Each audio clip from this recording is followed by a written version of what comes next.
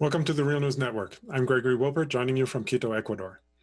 President Donald Trump held a speech in Harrisburg, Pennsylvania today, where he addressed thousands of truck drivers. During his speech, Trump laid out his arguments for why tax reform would be a good thing for workers such as the truck drivers in his audience.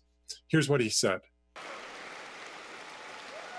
We will totally eliminate the penalty on returning future earnings back to the United States, and we will impose a one-time low tax on money currently parked overseas so it can be brought back home to America where it belongs and where it can do its job.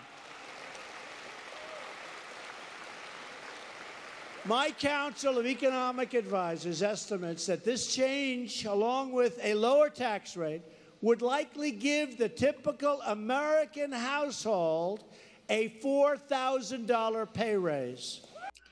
Joining me to examine Trump's latest arguments for tax reform is Dean Baker. Dean is the co-director of the Center for Economic and Policy Research. Good to have you back, Dean. Thanks for having me on. So let's delve right into Trump's main claim. He says that a typical American household would get a $4,000 raise. What's the fact check on this claim? Would this be possible under the tax plan as we know it so far? This is an incredible stretch, and I'm being generous to call it that as opposed to not right fantasy.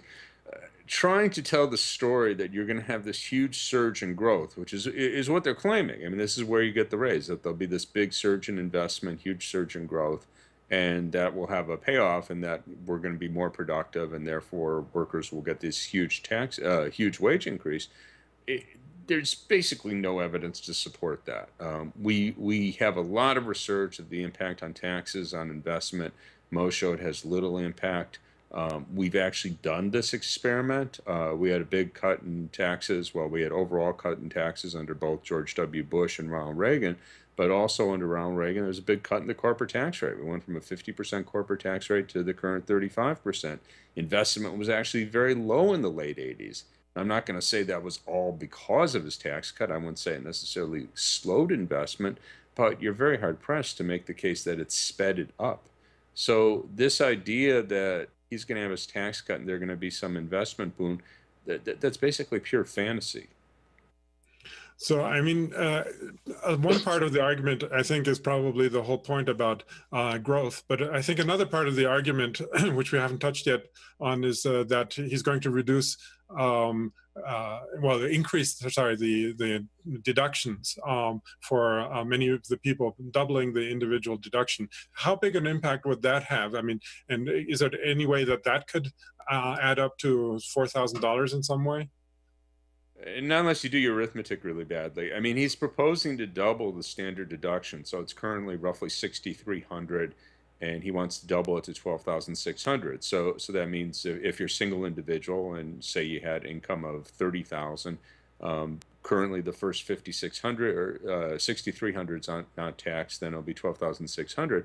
So that sounds like a good deal. But offsetting that is he wants to get rid of the personal exemption. That's roughly $4,600 a person. And that rises in step with inflation, whereas a standard deduction does not.